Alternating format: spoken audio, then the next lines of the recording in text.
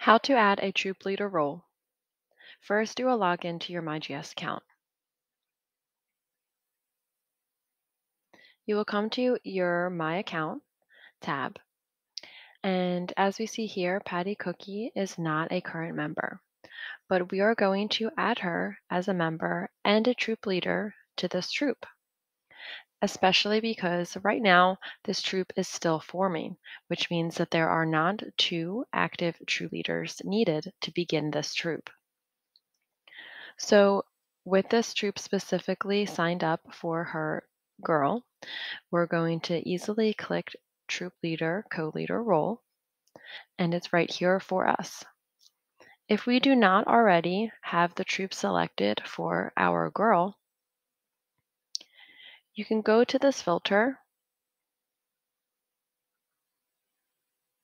and type in the troop number that you already know.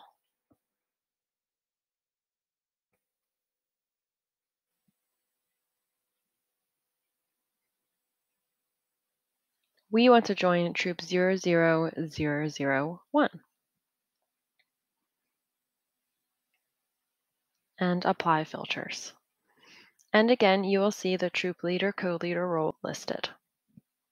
You will select Add Role, Add Volunteer, and then here you will add all of the membership details for this adult.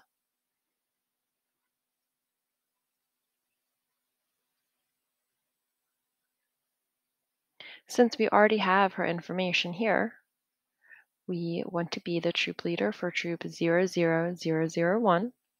And since this is the only adult in this household, we selected Patty Cookie. All of the information is then populated.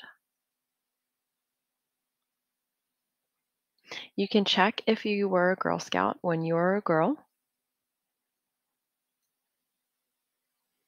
And we're going to select a current year membership. For this informational purposes, I'm going to select Apply Financial Aid.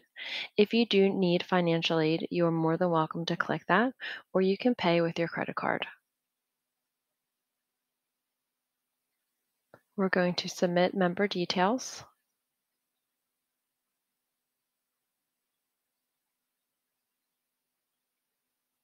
And we can see here our card. So we have one Patty Cookie to join as a troop leader for Troop 1.